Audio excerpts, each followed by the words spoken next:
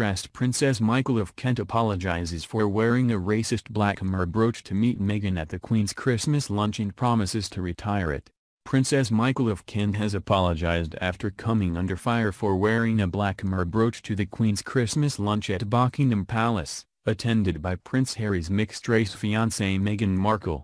A spokesperson for the royal said that she's very sorry and distressed for wearing the brooch, adding it was a gift she's worn many times before, without controversy. The full statement said, "The brooch was a gift and has been worn many times before. Princess Michael is very sorry and distressed that it has caused offense." Princess Michael, who is married to the Queen's cousin, Prince Michael, could clearly be seen wearing the jewelry on her coat as she drove through the gates on Wednesday. She was not sat at the same table as Miss Markle, 36, who was attending the event for the first time, but would have been introduced to her at the intimate, private gathering. The royal bride-to-be, whose former lighting director father, Thomas Markle, is white, and mother, Doria Ragland, is black, has often spoken about the racism she experienced both as a child and as a grown woman.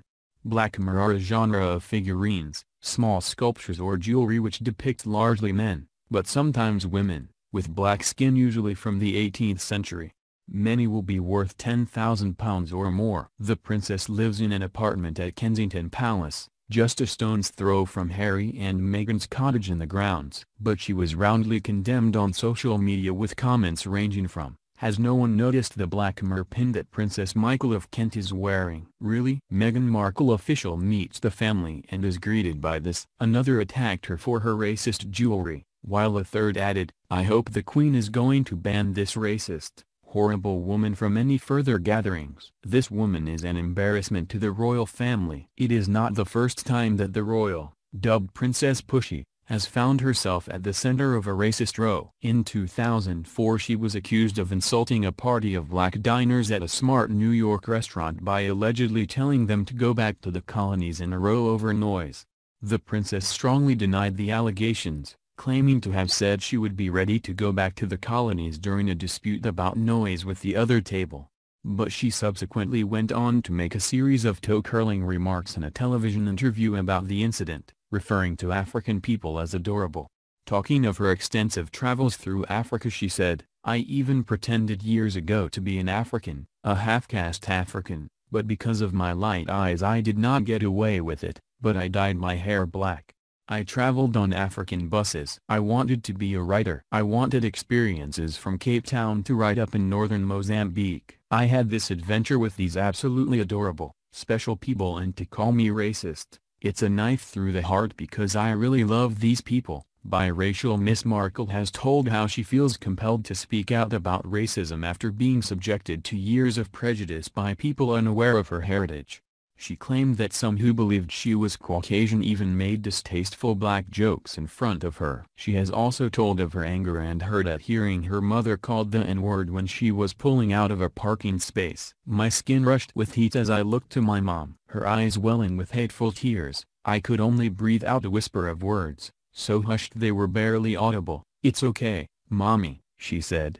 How Princess Pushy told black diners to go back to the colonies and was shocked to discover her father was a Nazi SS officer. Princess Michael's decision to wear the Blackamoor brooch is not the first time she has been embroiled in controversy after allegedly telling black diners to go back to the colonies and claiming not to know her father was an SS officer. In 2004 she was branded a racist by a group in a New York restaurant after a row erupted over the noise she claimed they were making. The royal was accused of slamming her hand down on the group's table, telling them, "You need to quiet down." Restaurant boss Silvano Marchetto offered to move Princess Michael and her party to another room. Before switching tables, the royal is alleged to have said, "You need to go back to the colonies." The princess was reportedly challenged at the time and was said to have replied, "I did not say back to the colonies, I said you should remember the colonies. Back in the days of the colonies there were rules that were very good." She is alleged to have continued, "You think about it. Just think about it." One of the group, Wall Street banker Merv Matheson, who said, "She has a problem and the problem is racism. She needs help." AJ Calloway was also caught up in the alleged row and was surprised to find out she was a member of the royal family. "I thought she was just a crazy woman. I still think she's a crazy woman," he said at the time. A spokesman denied that the princess made the slur, which reportedly arose from a confrontation about the group making too much noise in the De Silvano restaurant.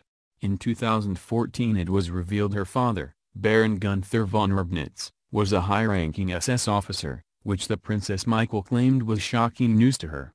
He joined the Nazi Party in 1930 but would escape to Bavaria in 1945 when it was occupied by the Americas. Princess Michael was born Marie Christine von Ribnitz during the final months of World War II. Historian Philip Hall unearthed the Baron's Nazi link at the Berlin Document Center, where evidence showed he had joined the SS 3 years before Hitler became Chancellor.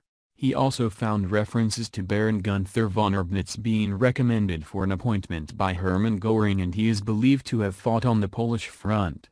After the war's end, the Baron split from his family. The children and their mother headed to Sydney, Australia, and he settled in Mozambique, where he ran a citrus farm. The Czech princess joined the British royal family when she married Prince Michael of Kent in Vienna in 1978 and would later claim her union with the Silesian was an arranged marriage.